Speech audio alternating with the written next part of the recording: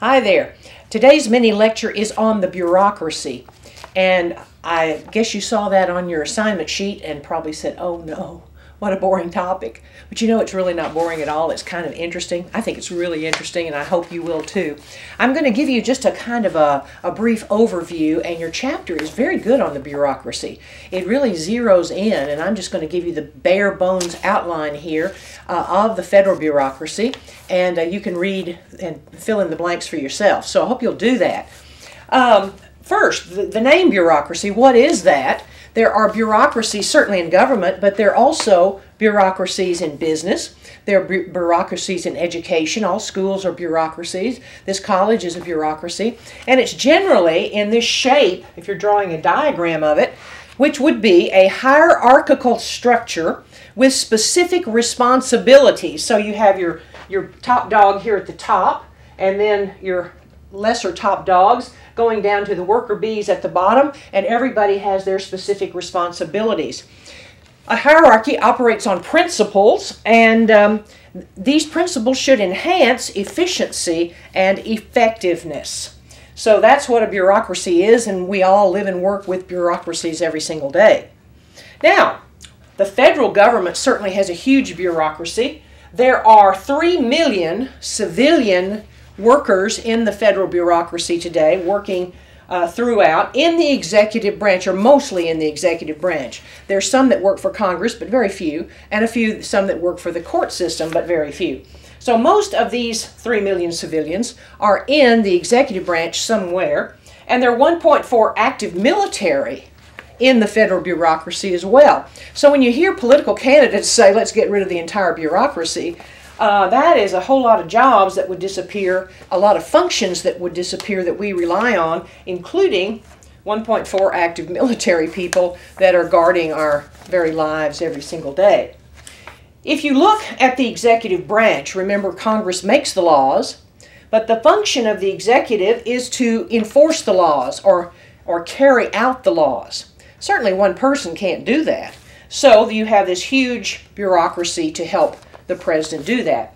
So you have the president, the vice president, and then there is a White House office that is in the White House or very close to it. These are the personal aides of the president that keep things going every single day. And then there's an office called the Executive Office of the President, and in that office you have certain organizations, also bureaucracies, like Office of Management and the Budget, that write the budget and try to see that it's carried out.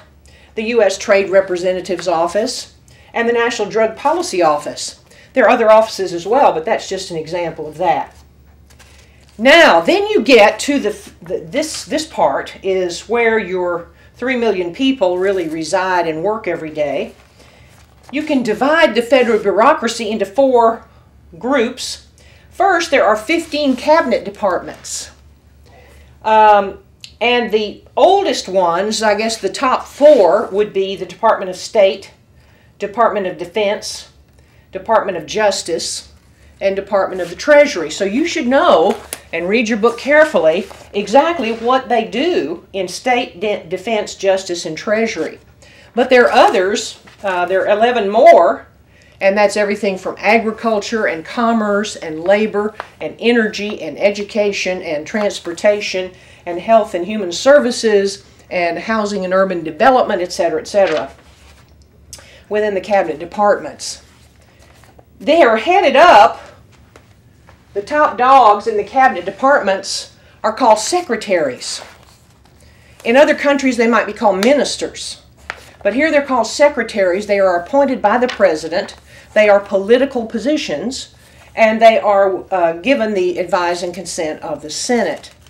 And so they also head up their department, but they also serve on the president's cabinet and advise the president. So a very, very important job.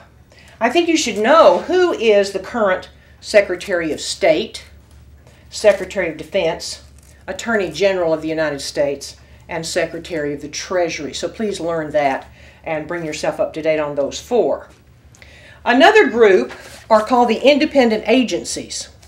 These are not as large. These are smaller, and generally they do more specific things. Cabinet departments do lots and lots of things, But the independent agencies like the EPA, Environmental Protection Agency, the Social Security Administration, or NASA, National Aeronautics and Space Administration, have pretty specific things that they do, and their heads up here at the top, again, are appointed by the President with the advice and consent of the Senate.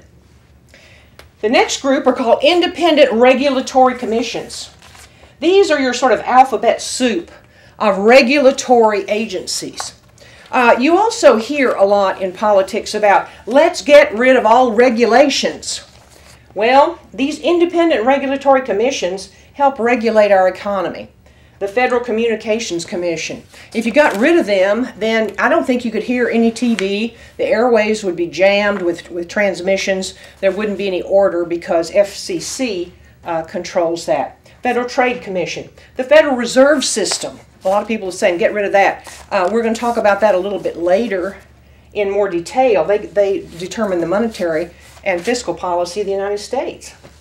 All right, very important, Federal Regulatory Commissions.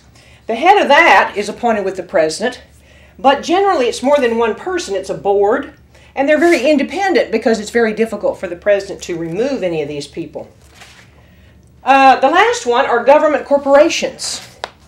Examples of that would be the U.S. Postal Service and the FDIC, the Federal Deposit Insurance Corporation. These are government agencies, and they start out with seed money from the government, but they're supposed to act like a corporation. They're supposed to, if they make profits, put their money back into their activity. So you can see that the U.S. Postal Service is acting or trying to act much more like a corporation. Federal Deposit Insurance Corporation guarantees our deposits in banks so that if the bank fails, you won't lose all your money. So all very, very important in the federal bureaucracy. There are bureaucracies in all the states. There are bureaucracies in the cities. There are bureaucracies everywhere. So this is just the basic of this. Read and fill in the blanks, and we'll see you next time.